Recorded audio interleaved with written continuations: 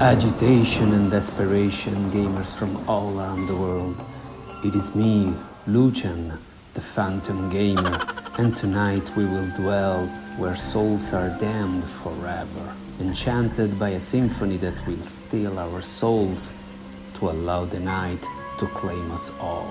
It is once again time for us to use our crosses and whips, for tonight it is kill or be killed, as Dracula's castle beckons for us, and no man can say who shall emerge victorious.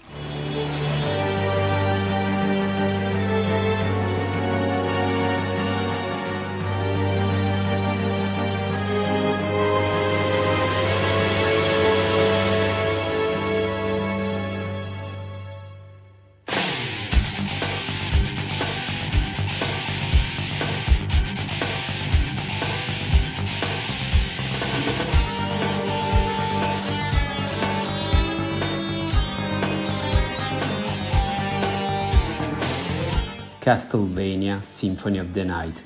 Yeah, you know it's good.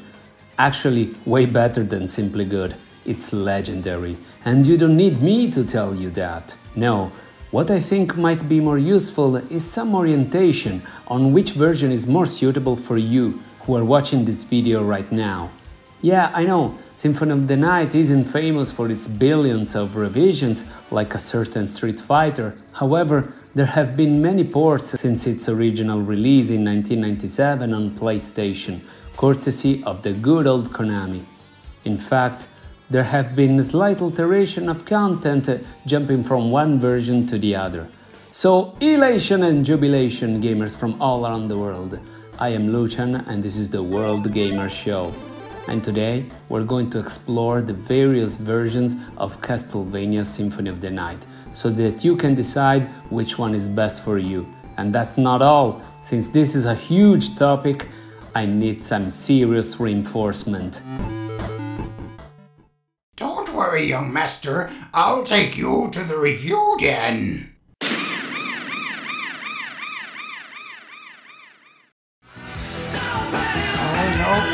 No, don't play that song, not that song! I hate it when they play that song.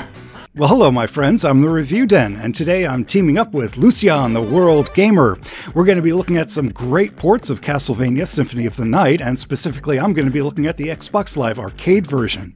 But I've also got some cool tidbits, some extras, and some lost media, including a secret ending to the game which never made it to production, but the voice lines were recorded, and I've got them, so be sure to stay tuned for that. Whoa buddy, that's great! Thanks so much for passing by, and of course make yourself at home. Same as our viewers, you want to stick around until the end for sure, cause there are some serious surprises along the way. So sit back, relax, and let's dive right in.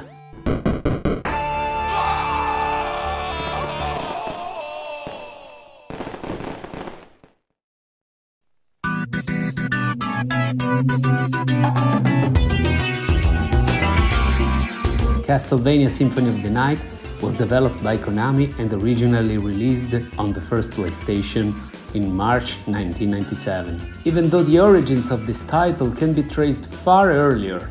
But for this, I will pass the mic to the handsome Review Den. Hear that? You are handsome!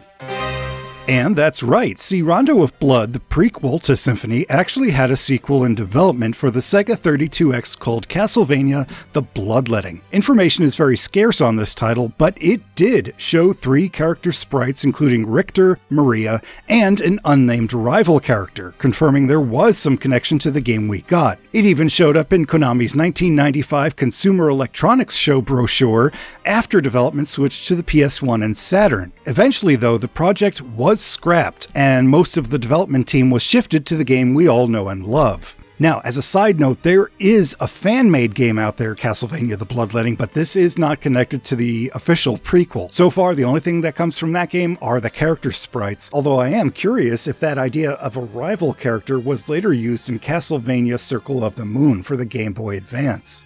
Thanks, buddy. We will find our friend later on. Now it is back to the actual Symphony we know and love. It was first released on PlayStation, so this is the base version. One big disclaimer before we begin: this is not a full review of Castlevania Symphony of the Night, so if that's what you're looking for, there are plenty of YouTubers that already did a fantastic job at it. I will give you a bit of context, of course, but if you really want a review from me, well, Symphony of the Night is a timeless must-play masterpiece. There, that's my review for you. The aim of this video is to answer one simple question: which version is better for you? Whether you are a newcomer to the series or you already finished a specific version but are hungry for more. So that's what we're going to do. We're going to analyze each port of the game and see its pros and cons for ourselves. So yeah, if you're still here, let's move on. In Symphony of the Night, you get to explore the castle of Count Dracula in the shoes of his son, Alucard. Symphony threw away the linear style of the previous games and mixed a freely explorable castle with RPG mechanics, like experience points, leveling up, and a proper inventory system.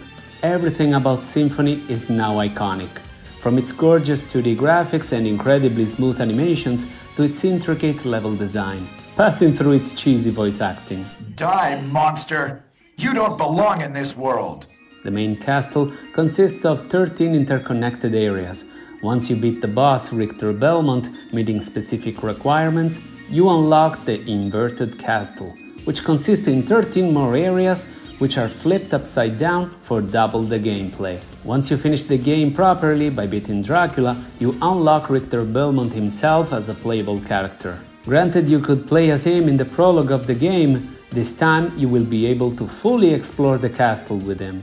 He keeps all the moves from the prologue, which means he can explore certain areas way earlier than Alucard, and basically skip a lot of rooms, making it a joy for speedrunners. Also, this is perfect for those who wanted to enjoy a more classic experience, since Richter doesn't gain levels, nor does he become more powerful as the game progresses, with the exception of his HP increasing after finding each life vessel. Richter also doesn't have access to any inventory, with most of in-game items being replaced by simple small hearts in the map, which allows him as usual to use sub-weapons and their powerful item crash. In fact, the item crash of the Holy Water, called Hydrostorm, is so powerful that can reduce most bosses to ashes in just few seconds.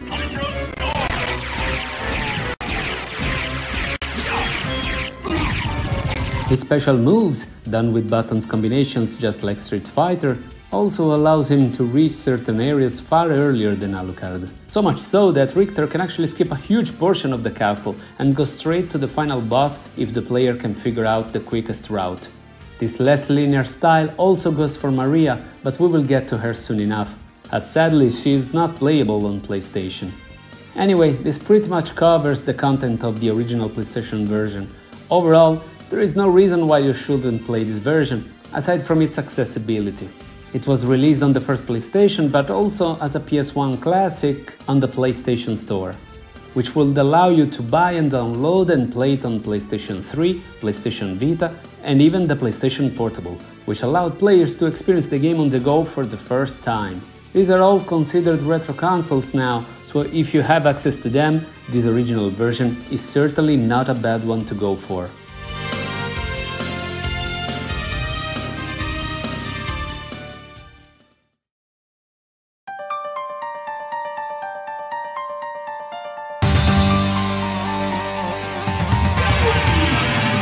However, in June 1998, another version of the game was released for the Sega Saturn in Japan only. The Saturn version of Akumajo Dracula X, Nocturne in the Moonlight, as it's called in Japan, did many things differently from the previous PlayStation iteration. Since the internal hardware structure of the Sega Saturn is very different from that of the PlayStation, some technical compromises had to be made by the developers to make sure it released not too far off from the original release of the PlayStation version. Sadly, this meant that the loadings took longer and dithering will take the place of most transparency effects. On top of that, rather than using the Saturn's increased resolution, the game was simply stretched to fit the screen. And it also slows down much more frequently than its PS1 counterpart, especially when 3D effects come into place. It's clear that the developers had trouble optimizing the code that they have developed specifically for the PS1 and bring it to the Saturn. It must have been a painful process, even just bringing the game to the state that it was released, but it's still undeniably a technical mess. However, one thing that I simply can't understand is, why do we need to go through the pause menu to access the map? That's right, while in the PlayStation version you will simply press the select button to bring up the map, in the Saturn version you first need to pass through the pause menu, which itself takes several seconds more than the PS1 version, and then press the C button. And to go back to the game, again you need to retrace your steps by first going back to the pause menu and finally back to the game. This is simply an atrocious design choice, which I feel has nothing to do with the supposed technical limitations. However, developers must have felt pretty sorry for all this, because to compensate for the technical mess and for the extra time that the Saturn owners had to wait to play the game, they've been kind enough to include a ton of extra features. Let's go in order. First, we have a useful sound test, which allows us to play all the music in the game, and this is a soundtrack you don't want to miss. Of course, nowadays we can hear these classics on YouTube or other streaming platforms, but back in the day, when internet wasn't as accessible as today, this sound test made way more sense. On top of that, you can even listen to new renditions of classic tracks, which are tied to the extra content in the game, which we will get to soon. Once we actually start the game, we notice something amazing. We can now choose straight away and without the necessity to unlock them, 2 extra characters aside from Alucard. We can play as Richter straight away, while in the PS1 version we needed to unlock him by first beating the game properly, and for the first time ever in Symphony of the Night we can now play as Maria, who was actually rumored to be also in the PS1 version back in the day. The truth was simply that she was playable in the Saturn version, and also plays radically different from both Alucard and Richter. Well, the gameplay loop is certainly more similar to Richter's playthrough, but her moves and gameplay style are radically different, and she is certainly the star of the show. First, she is proficient in magic, and can indeed shoot magical projectiles, which actually makes her style more similar to Mega Man. She just shoots magic beams instead of lemons. Pew pew! I mean, for Christ's sake, she can even charge her shot. Actually, she needs to stand still while shooting, but she can also triple jump, which means that right from the start, she can get access to most of the areas way earlier than Alucard, again just like Richter, and she can even heal herself, which is a big help.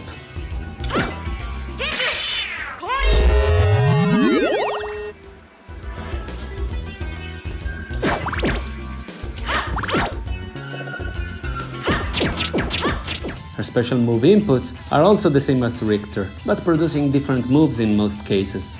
Speaking of Richter, he also has something new. In particular, he can show off his new outfit, which actually matches his official artwork much closer, rather than his recycled sprite from Rondo of Blood. However, while this is his default outfit when facing him in Alucard's story, the new outfit actually needs to be unlocked via cheat code. Otherwise, he will use his classic outfit from Rondo of Blood.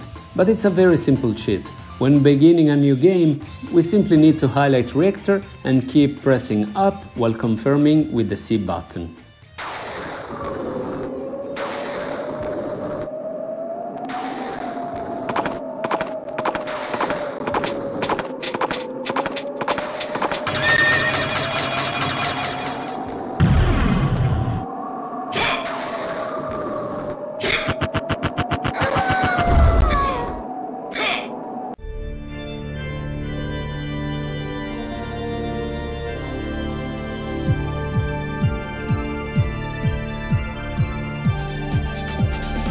So already there is enough new content to satisfy most fans, but there's actually more.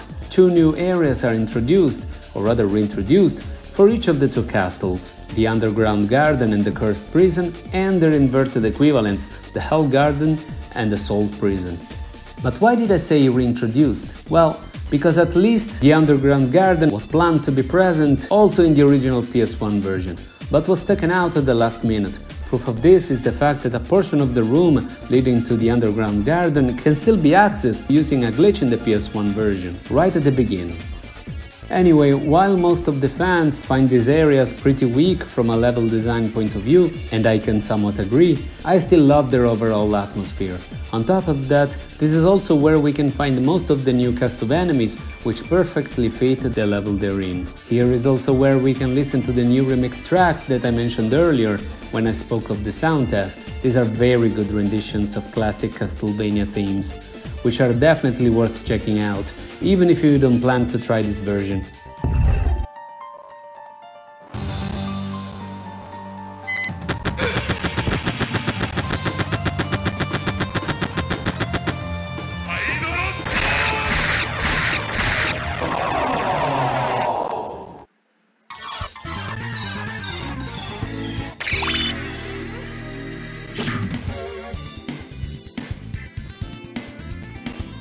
Well, these are the most important part of the extra content. There are still few more things, like some extra familiars and items, including one that allows Alucard to run just like Richter, so that finally speedrunners can stop wiping the floor. And that about covers the Saturn version. Overall, this doesn't provide quite the same smooth experience as the PS1 does. The performance issues that afflict the game makes it the inferior version to play. However, content-wise, it's quite the opposite. There is so much more content here compared to the original that fans of Symphony of the Night that have explored the castle in and out might want to check this out. Most of this extra content was never added to subsequent re-releases of the game, effectively locking it for what seems it will be like forever on the Sega Saturn. So yes, this version here is for the hardcore fans. If you've never played Symphony of the Night before, this one is not the one you should go for. Unless, big unless here, you choose to play the extended V1.5, the fan hack that fixes most of the issues here, including some performance hiccups, some visual effects like better transparencies, and even some gameplay issues, like being finally able to summon them up with the press of a single button. Ah, finally. This is truly awesome. Once again, the fans came to save the day, just like with Mega Man X6 with the Twix mod. Thanks, Mother, for making bad games great again. Did you know? Castlevania Symphony of the Night is now regarded as a timeless classic, but upon its first release in 1997, not everyone was enthusiastic about its presentation. IGN complained about the graphics, stating that they were too similar to the likes of the SNES and Genesis. Now, I'm no game developer, but I'm pretty sure the SNES, as wonderful as a machine it was, wouldn't have been capable of running Symphony of the Night. So yeah, that's simply IGN being IGN. With reviews like these and an admittedly small marketing budget, it was no wonder that Symphony sold below expectations initially. But thanks to the word of mouth spreading about its undeniable quality, it managed to sell over 1 million units worldwide, and even got its own infamous PS1 Green Label Greatest Hits version in America, the pure definition of a sleeper hit.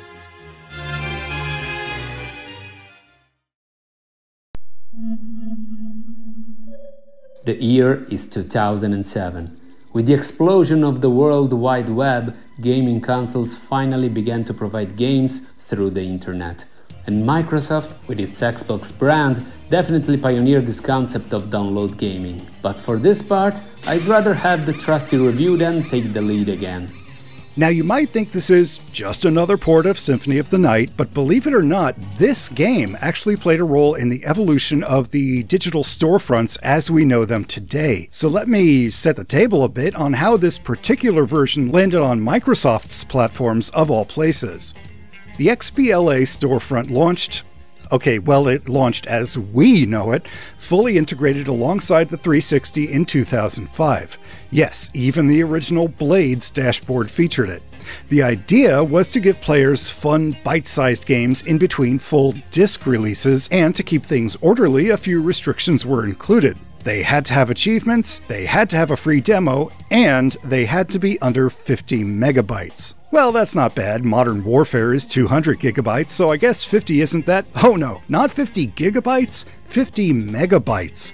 There are calculator apps bigger than that. The reason, like Xbox Live itself, was to get gamers to play together. Not all 360s had a hard drive initially. You could just buy a memory card for your profile and saves. And since the smallest memory card was 64 megabytes, the idea was that players could download an XBLA game, pop their memory card into a friend's 360, and enjoy it there.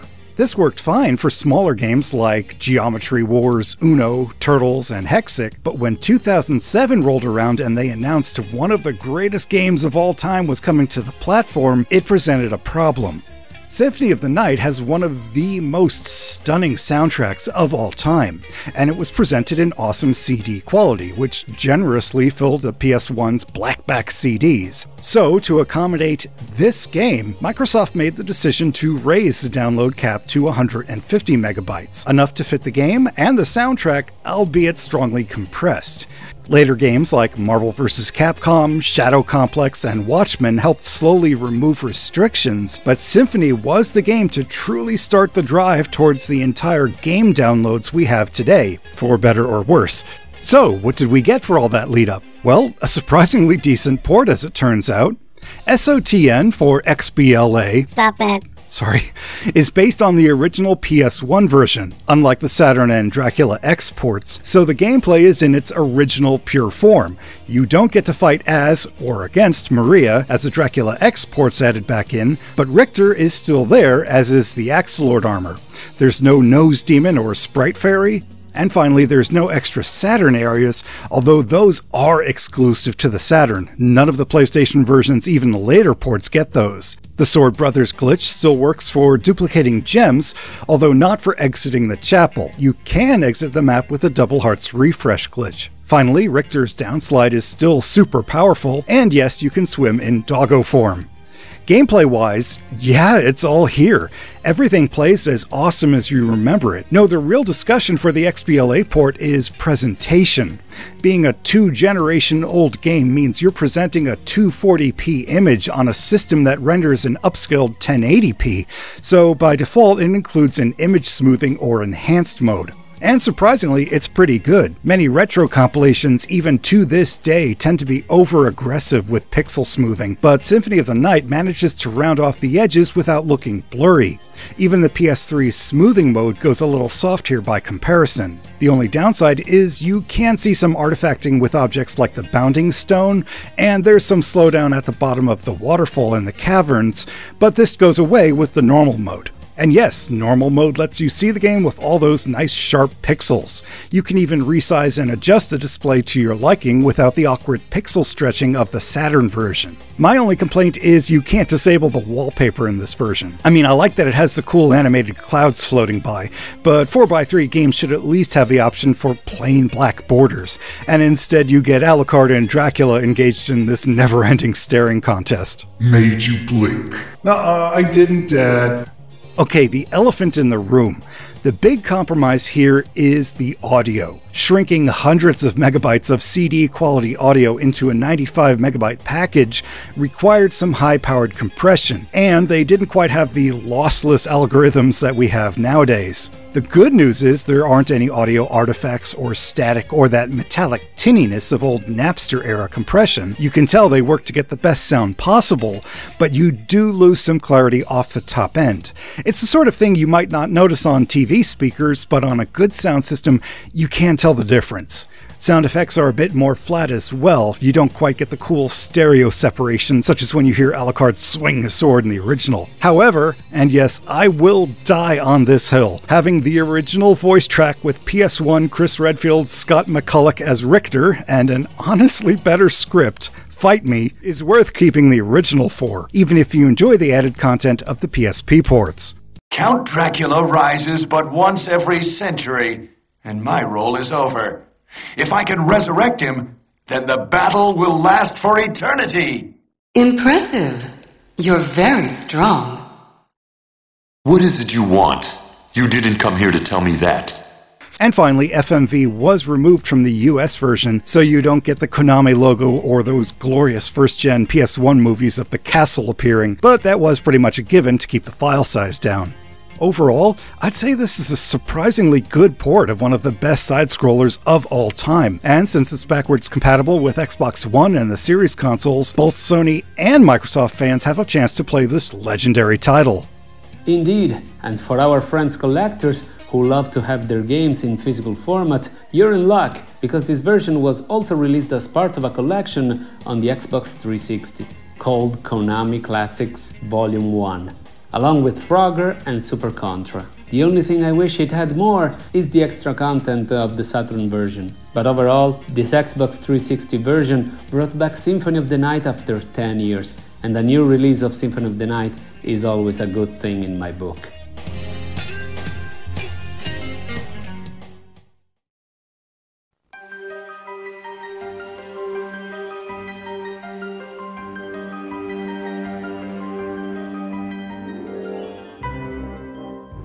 Next, we have arguably one of the better releases in the Castlevania history.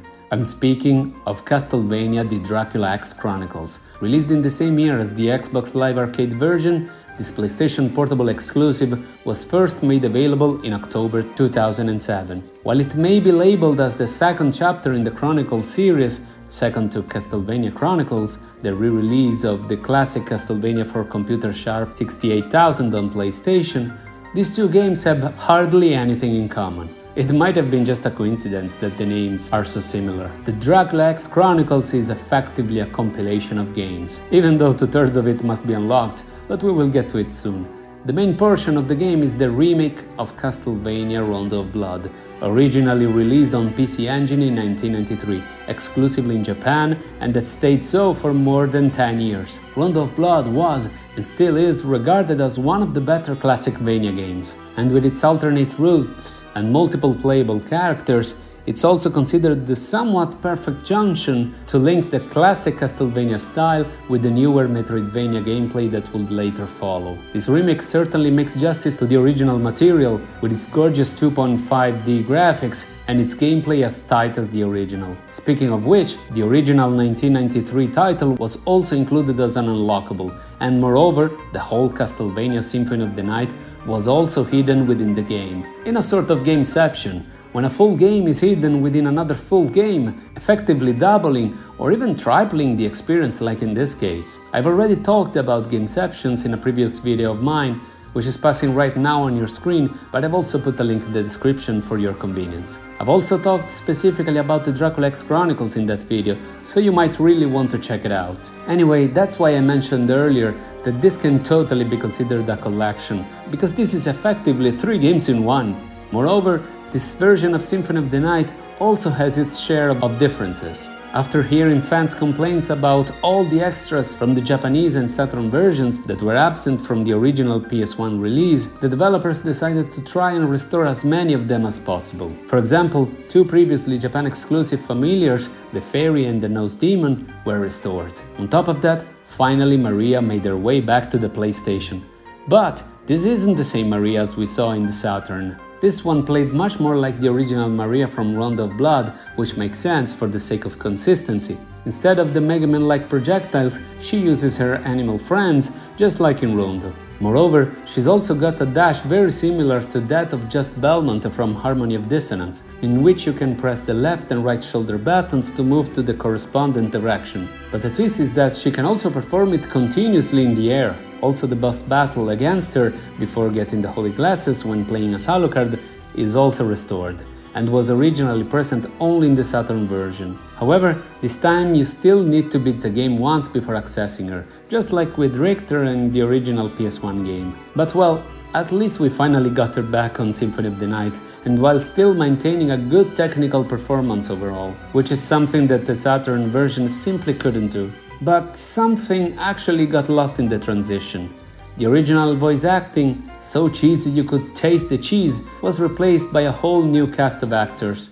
Dracula, die now and leave this world. You'll never belong here. Oh, but this world invited me. While the new voiceover is not bad by any means, and it still tries to be as theatrical as possible, it is not quite as iconic as the original, which will always be my favorite. On the flip side, Since this is a portable version, a new suspend and quick save feature was added to Symphony of the Night, along with the rest of the titles in the collection, which allow us to quickly save and resume wherever we left off previously. Very convenient.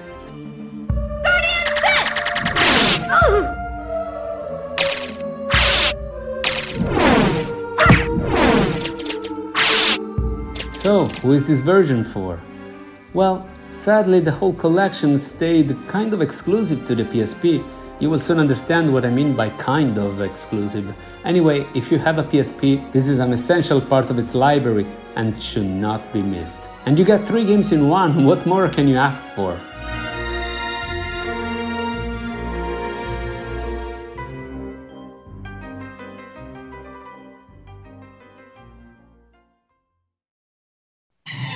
This video will resume straight after a short commercial break. Fear has no form. Fear has no name. But now, fear has an address. Castlevania Symphony of the Night for your PlayStation. From Konami.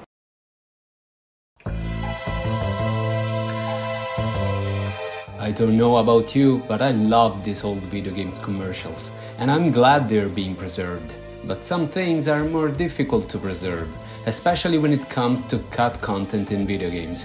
And surely, even a game as cool as Symphony of the Night must have made a few cuts here and there. Some hidden relics floating around the corners of the internet just waiting to be found, and some might even resurface if you dig enough. But for this, on to the review then.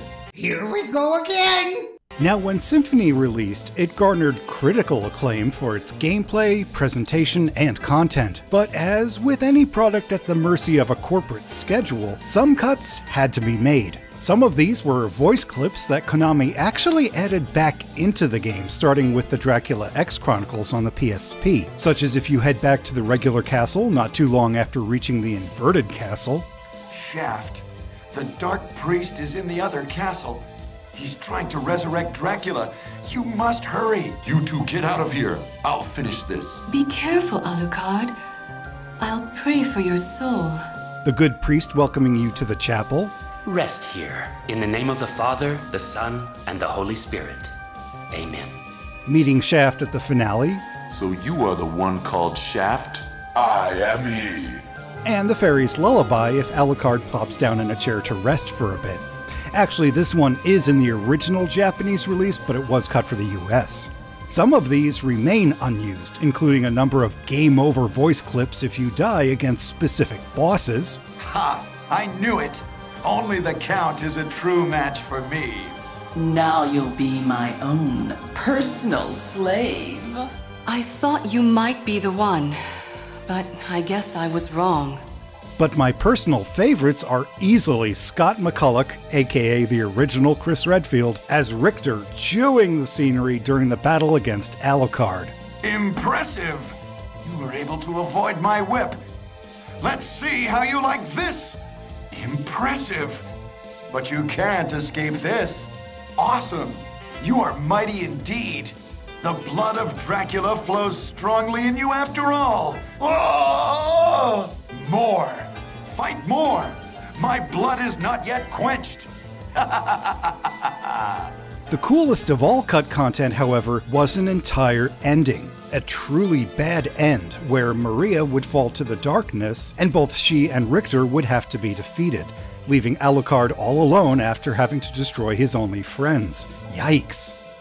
This was confirmed by Koji Igarashi, where if you wore the holy glasses during the fight with Richter, but still defeated him by mistake, Maria would show up to help him and Shaft would possess her instead, leading to a total downer of an ending. Richter! You're too hurt! Maria? Don't hurt Richter anymore! If not for you, I would have lost to this fool.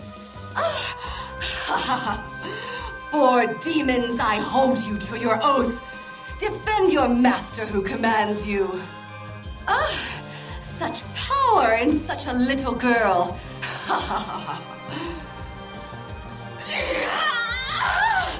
It won't end like this. You should be destroyed along with this castle. It's over, but the sacrifice was great. Maria, Richter, I did not wish for you to die. Such is the fate of mortals. I'm certain that some dark force was behind Maria's transformation, but it doesn't matter now. Now these were all bits of cut content from Symphony, but there is actually an entire spin-off game that can now be considered lost media. There was an iOS and Windows Phone puzzle game called Castlevania Puzzle Encore of the Night, which was a basic retelling of the game but replaced the gameplay with, well, puzzle battles, just like Puzzle Fighter. Unlike Puzzle Fighter though, this was pretty much a flop and had its price cut almost immediately. As of late 2016, this was delisted, so until someone can truly emulate iOS or a Windows Phone, this remains lost to the sands of time.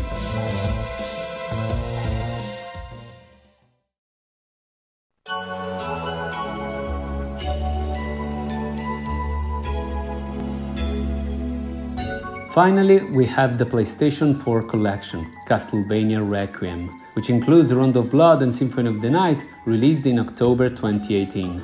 Now, this is a somewhat controversial release if you ask me, because you see, this is nothing but a butchered version of the previous Dracula X Chronicles, but without the remake of Round of Blood. Heck, even the menus and the options are mostly the same. You want more proof than that? The voice acting is also the same as in Dracula X Chronicles. This is such a cheap cash grab. I know that I said previously that anytime Symphony of the Night gets re-released is always a good thing, but Symphony of the Night is not the point here. The point is that this was clearly supposed to be a remastered of the whole collection, including the remake of Round of Blood, but they simply couldn't be bothered to upscale it to HD apparently. Well, whatever, let's get on with the video because we're almost there. Well, there is not really too much to add.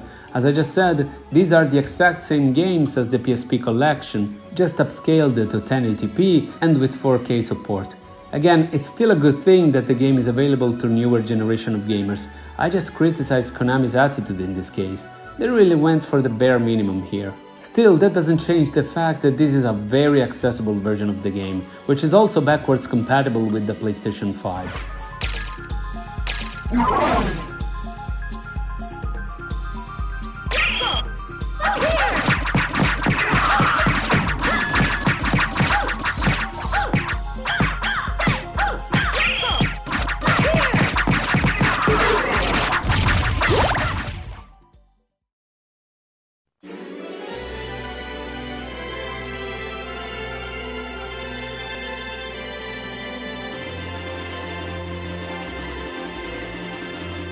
So yeah, these are all the versions. In the end, when all is said and done, which version should you play? Which one works the best for you? Well, if you're into retro gaming and also played Symphony of the Night before, you should try and aim for the Saturn version, which is the version that you most likely didn't play due to its not easy accessibility. Its bunch of extras makes it perfect for those who already got the full Symphony of the Night experience but still want more and feel curious about playing a very unique version, if certainly not the best from a technical perspective. If you love to play on your Xbox, the original Xbox Live Arcade game is still available and backwards compatible with newer consoles, albeit based on the most basic version of Symphony of the Night, the PS1 original.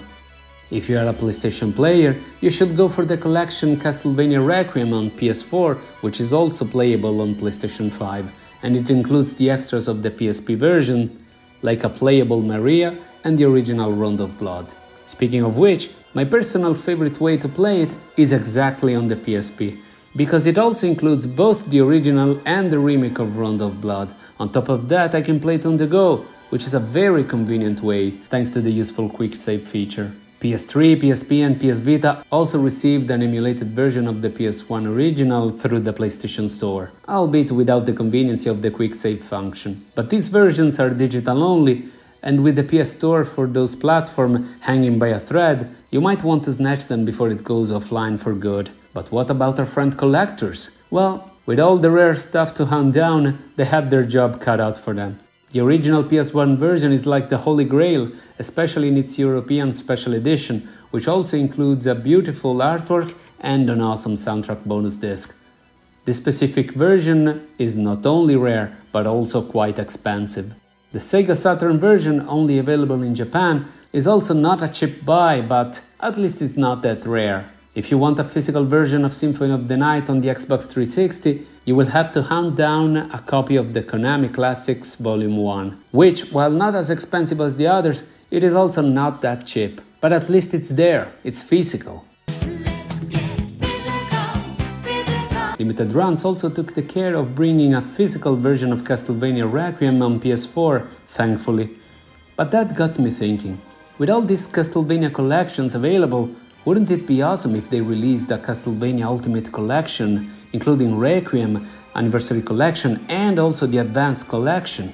I doubt that they don't fit in a Blu-ray altogether. Well, as I always say, one can dream. Overall, there is not really a bad way of playing Castlevania Symphony of the Night. It is such a masterpiece that even the bad Saturn performance can't really manage to ruin. And even that version has something going for it content-wise. And truth be told, most versions run very smoothly anyway.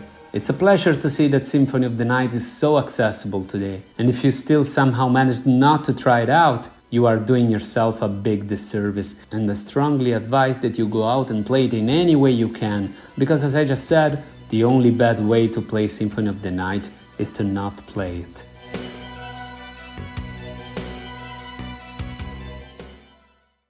Well, except for the Tiger Electronics handheld version, just stay away from that one.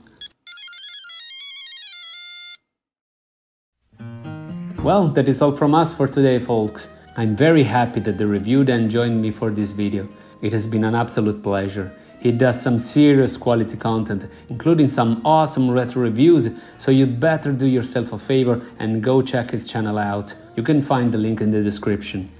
And thank you so much, Lucian, for letting me team up with you. It's hard to find a better game to collaborate on than Symphony of the Night, so I appreciate it. And to you and everyone out there, be sure to keep going because you are worth it. And we're also interested in your thoughts about Symphony of the Night. Did you ever play it? If so, on which console? Which version you think it's the best? Share your thoughts or memories in the comment section down below. If you're a Castlevania fan, and if you made it this far into the video, I have every reason to believe so, I've also other Castlevania related videos on my channel, so you might also be interested in seeing the video I did covering the elusive beta of Castlevania Resurrection on Dreamcast. And also, if you enjoyed this content, maybe leave a like, subscribe and share it around, but no pressure at all. I just want to thank you very much for taking some of your precious time to watch this video to the end. I will be sure to see you in my next one, but until then, stay safe, play safe, world gamers. Oh, and happy Halloween! Ha ha ha ha ha!